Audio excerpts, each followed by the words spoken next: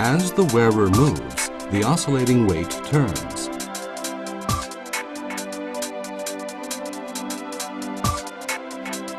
As it rotates, it ratchets and winds the mainspring.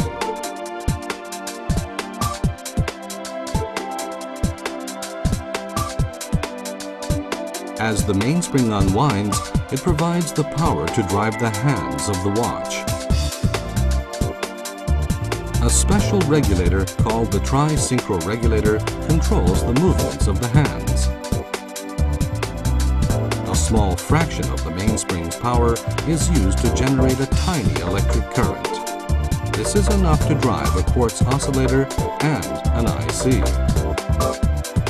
The precisely accurate reference signal from the quartz oscillator is coordinated with the speed at which the mainspring unwinds. A delicately controlled electromagnetic brake is applied to ensure that the mainspring unwinds at exactly the right rate to match the quartz oscillator for accurate timekeeping. Because of the electromagnetic brake, the hands keep virtually perfect time. The entire mechanism uses smoothly controlled rotary movements with no conventional escapement. This means that the hands not only indicate the correct time, but also sweep smoothly and continuously in a naturally flowing movement.